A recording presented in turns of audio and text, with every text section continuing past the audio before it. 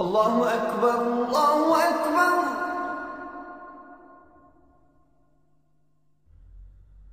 Allahu Akbar, Allahu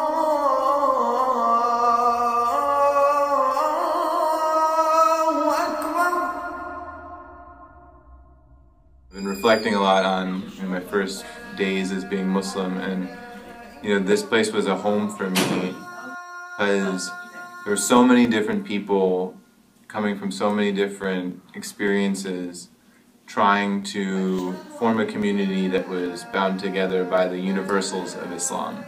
And so we were always trying to figure out what did we share in common with each other.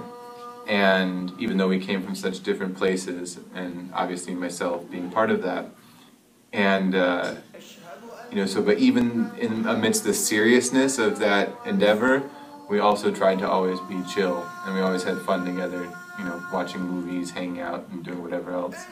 So I think we've retained that character over the last 15 years, and inshallah for the next 15 years we'll always be like that, inshallah ta'ala. Assalamu alaikum.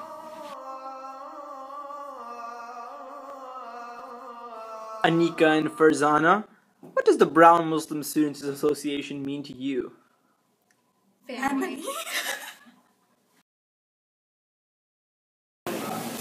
So right now we're at FFB, Friday Fudger Bros.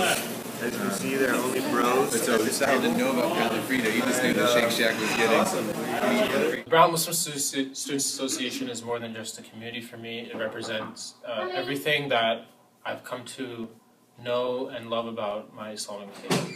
Whether that means a community where I can, go have a place to go to Jummah on Fridays, or to learn more about the Quran, or to just hang out with other friends, both Muslim and non-Muslim, who just love participating in campus Muslim life. It's a space that I've come to cherish, and it has honestly become my second home away from home. BMSA is like a second home because I can be comfortable and stuff, and there are a lot of interesting personalities. Like this girl always wants to be in the shot, and hey, leave me alone. Okay, Faiz is Faiz kind of like my older brother, and then Daniel's like my baby brother, and Alpha's like a wise grandfather sometimes, and then Shiza and Anika and Farzana are like the buddhis, like the aggressive khadas of the group. Get some nice verbal abuse there, and then above all, Dave is like the sage master of everything, and he lays it down, and it's good. And I'm starting to ramble, but Yeah, I like the MSA. It's a good time. So the MSA means to me just a bunch of great people hanging out, game night. I don't know why. Just a bunch of great people. Yeah. I only come because of the free food. Assalamu alaikum. To me, the BMSA is like